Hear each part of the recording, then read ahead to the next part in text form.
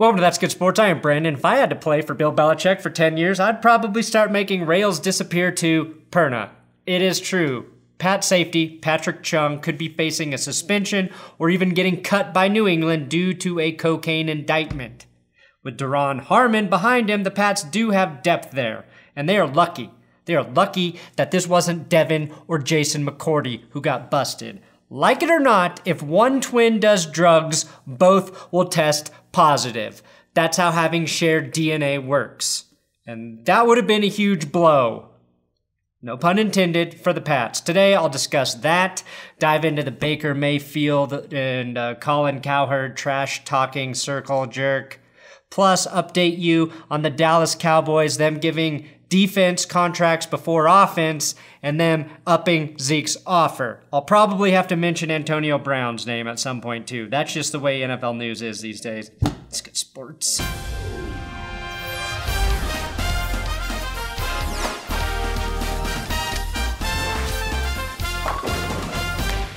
If you can't tell, I'm in mid-season form. I have no time to shower or do my hair because the NFL news will not stop. And I do that for you, so if you could subscribe here for me, that would be great.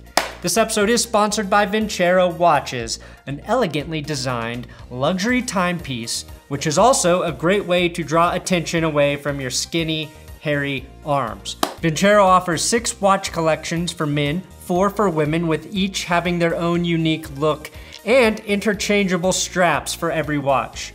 I keep working with Vincero because they design all of their watches in-house with a process to craft every product with great attention to detail.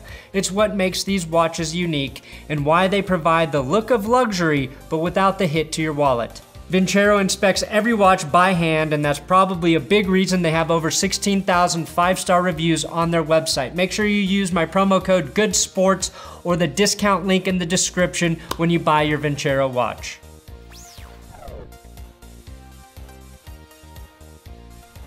Patrick Chung's cocaine indictment stems from a cocaine possession charge back on June 25th, stemming from having fun and doing cocaine, stemming from the stem of the coca leaf.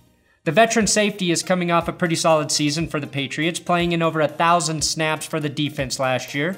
These charges are felony charges and carry a possible 3.5 to 7-year prison sentence for cocaine.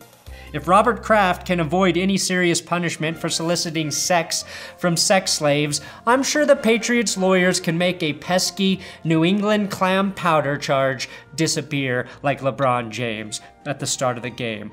2 on the nose? Don't care. The lesson here, kids, is follow the boat rule when it comes to drugs. Don't buy a boat, just make friends with someone who already has one. Sure, I could just tell kids not to do drugs in the first place, but I want to be America's cool uncle.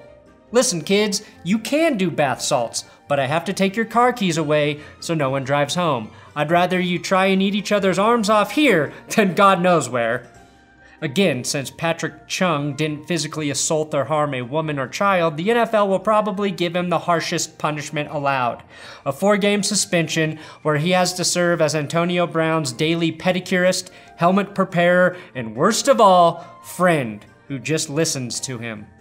After the most recent episode of Hard Knocks performed better in Pittsburgh than any other city, including Oakland, Antonio Brown capitalized on the news with the perfect trolling to his old fans with this tweet.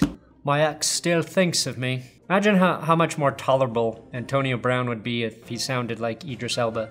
The Browns are now one of the most popular teams in the NFL, and everything Baker Mayfield or Odell Beckham Jr. says or does is being blown up by the media microscope, the mass communications monocle, the broadcast bifocals. This week, Baker Mayfield was crucified, mostly by Colin Cowherd for his comments about Giants quarterback Daniel Jones. Let me refresh you on the events. Baker Mayfield said in a GQ interview, I cannot believe the Giants took quarterback Daniel Jones. Blows my mind. Some people overthink it. That's where people go wrong. They forget you gotta win. The media, again, especially Colin Cowherd, raced to criticize Baker without full context of the article. Did the Cleveland Browns not take a risk drafting a guy with a police video in college?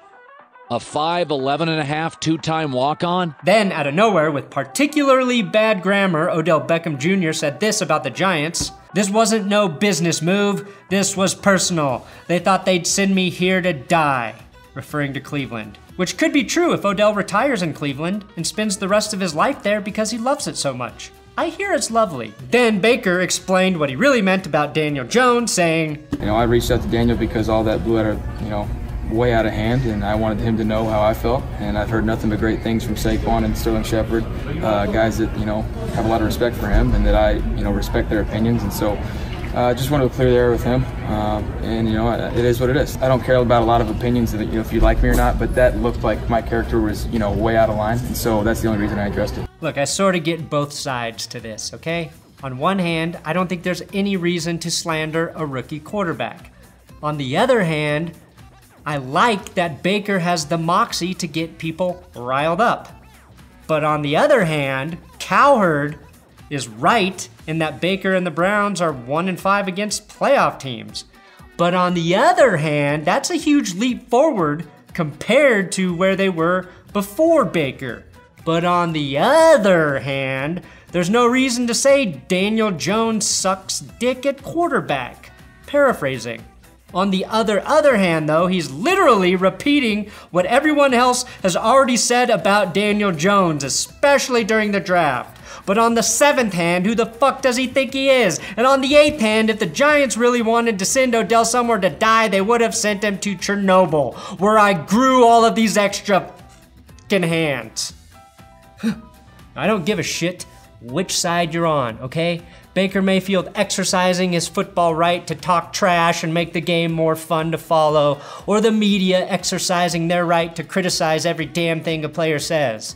What you need to appreciate here is that Colin Cowherd is the biggest hypocrite on earth. And I say that as someone who actually mostly agreed with his argument about Baker and winning quarterbacks coming out of college. Yes, Baker Mayfield won in college. That's because everybody wins at Oklahoma. Jason White on 2 bad knees won the Heisman. Josh Heupel won at Oklahoma. You know who didn't win in college? Patrick Mahomes and Jared Goff and Matt Ryan. I did not go to business school.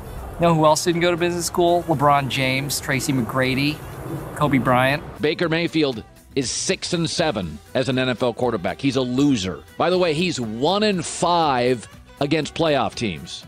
He's a loser because there's no context to anything.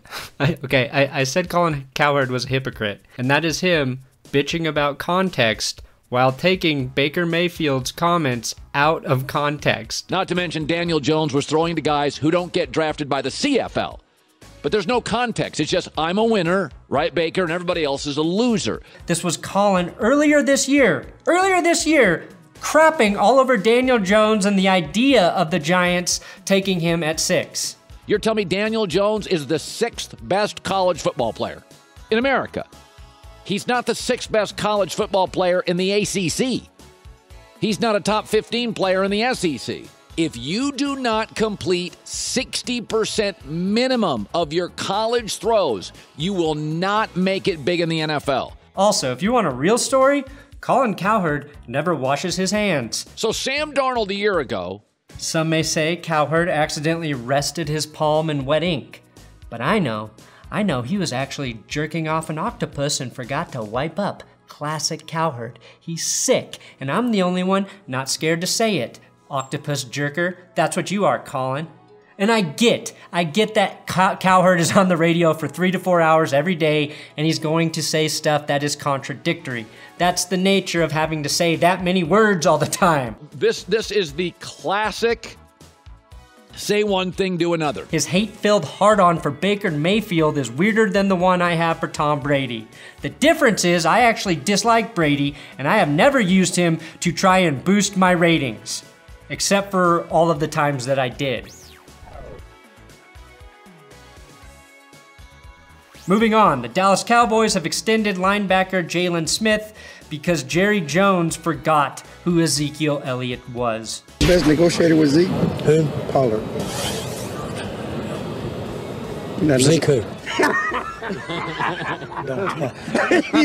This is very serious, guys, and I don't appreciate everyone making fun of Jerry Jones, who is clearly showing the early signs of dementia. They just cut out the part where the reporters asked Jerry about every other player on the roster, and he also replied, "Who?" More clickbait from the media to make this story about Zeke's holdout. Probably all orchestrated by Colin Cowherd. Mr. Jones, can you tell us about Dak? Who? Jerry, what about Amari Cooper? Who? Jerry, thoughts on Jason Witten? Oh yeah, Jason Witten, glad to have him back. I know Jason, he's a great, wholesome American cowboy. Jerry Jones says he earned the right to joke about Ezekiel Elliott. Look, I've earned the right with Zeke to joke. Period. Right. I've earned that. But let me be real clear about it. I've earned that right to joke. And I agree with Jerry here, which means Zeke is fucked.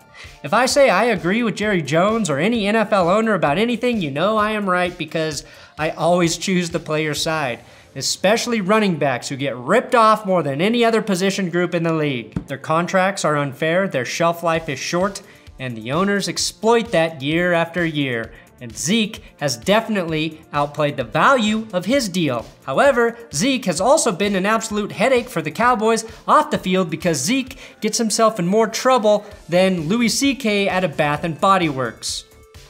And still, according to Ed Werder, Dallas has offered Zeke a contract that would pay him more than Lev Bell but less than Todd Gurley, which is exactly what I think Zeke's value is. So Jerry Jones giving us a little wink, saying I've put up with Zeke's titty flashing, concert bouncer arguing, domestic dispute debacling ass for several years now seems fair.